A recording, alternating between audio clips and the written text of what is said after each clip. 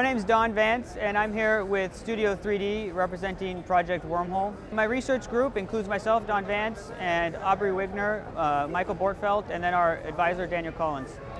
Project Wormhole is a 1.5-minute 3D body scan. It was inspired by an Austrian sculptor who did these very short, witty sculptures, and we can do in about 1.5 minutes, we can get someone's body in 3D. They can be in any sort of pose they want, and we can then ship that to our 3D printers here in Studio 3D and fabricate them as about 2-inch plastic sculptures. Our group of artists from ASU regularly volunteer for SIGGRAPH, and our primary advisor started the 3D area of the SIGGRAPH Studio eons ago when it was still Gorilla Studio.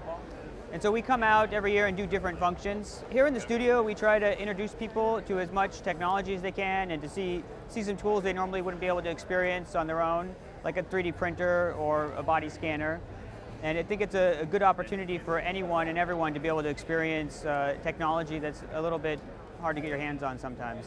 Most of us are academics, so we're interested in educating people, and it's a great experience because we get to meet, tens of thousands of professionals in academia and in industrial arts from all over the place, all over the world, and have an exchange of ideas.